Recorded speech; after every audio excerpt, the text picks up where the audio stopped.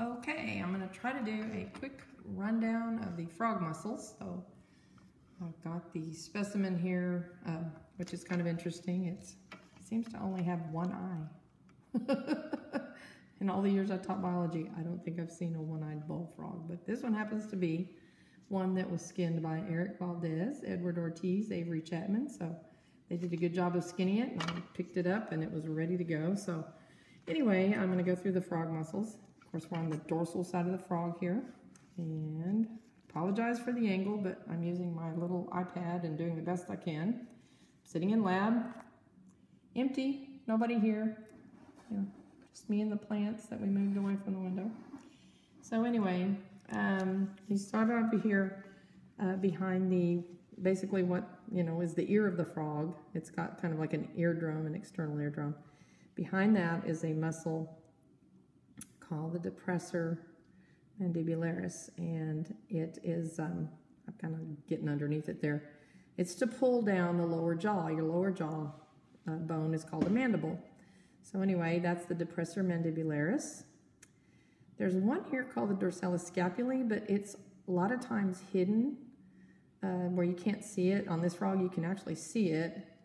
And then you have the latissimus dorsi, and it runs all the way over here to about the middle of the back. So you have your latissimus dorsi and the depressor mandibularis, and then kind of underneath it is this dorsalis scapulae muscle. Then you come down the back, and then there's a couple of muscles. And notice that on one side, I've uncovered them. On the other side, they've got all that connective tissue that muscles are wrapped in. So you really have to kind of uncover to tell where one stops and one starts. But this is the longissimus dorsi, long, meaning it runs lengthwise, as opposed to lateral, sideways up here. This is the latissimus dorsi, longissimus dorsi. And then down here, there's a little, I can kind of show you where they separate right there. See, this starts another muscle called the extensor dorsi communis. So anyway, it's kind of a V-shaped muscle at the bottom, or the back side of the back. Over here is the external oblique. It's 2 layers of muscle, so if you cut a little opening in there and look at the layer below it, that's called the internal oblique, or the transversus. So there isn't a little square-shaped muscle, I think it's on your diagram over here. It's just where they've cut through to look at the layer underneath. These are your obliques. Like in a gym, you'd call these your obliques. These are your lats, the upper back muscles. So anyway, this is the external oblique, is the outer layer of muscle.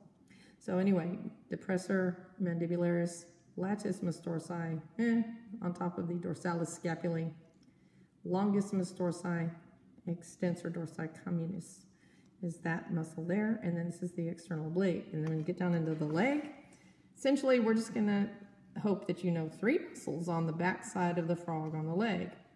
This one here is the triceps femoris, because this bone is the femur. So this is the triceps femoris, has 3 places of attachment. That's what triceps means. So you see an attachment point there, attachment point there. Then this is the semimembranosus muscle. There's a muscle you may or may not see from this side, and we'll talk about it when we flip the frog over. It's called the gracilis minor. This calf muscle is your gastrocnemius. Our calf muscle is the same name, gastrocnemius. So let's flip it over and kind of start there since we're looking at the leg muscles. So we've got the gastrocnemius, okay, calf muscles, right? It's kind of stiff because of it being dead and preserved. So you got your gastrocnemius. Got a bunch of muscles here. You're not going to have to know those. So you just have to know that the calf muscle is gastrocnemius and that it is attached to the foot bones by the Achilles tendon, or tendon of Achilles.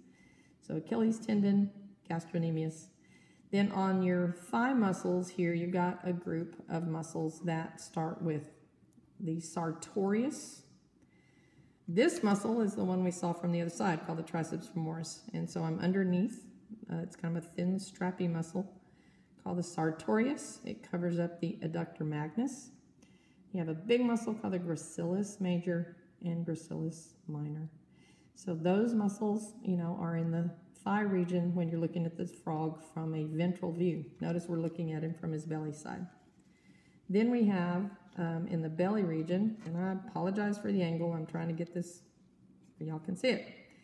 This muscle here, your abs, your six-pack, whatever you want to call it, that's called rectus abdominis. Over here external oblique, same muscle we saw from the back. But then your pecs, your pectoralis muscle, this video gets so close, and I'm trying to hold this far away to get a better angle. Anyway, here's our pecs, our pectoralis muscles in here, and they also run down the side over here. So in your diagram, you'll see the pectoralis is here and here, and then there's a set of two muscles. The biceps, it goes over here, kind of in a weird place, different from our biceps, which is your, muscle when you pull up your arm and show your muscle, that's it. Then the shoulder muscle is a little muscle like back behind it right there, the deltoid. Your deltoid is your shoulder muscle, biceps, front part of your upper arm muscle is there on the frog. And then after you see how it stops, then this is all pectoralis muscle in here. And then again, it runs down. You can see how it stops right there and here, and then this rectus abdominis. This muscle running across, sorry. Oh, goodness, it's not easy. Running across here, that is the mylohyoid. You have a bone that connects to your tongue called the hyoid bone, and so that's kind of where that name comes from. The mylohyoid runs across there. So those are your frog muscles, and sorry you aren't here to do this to yourself.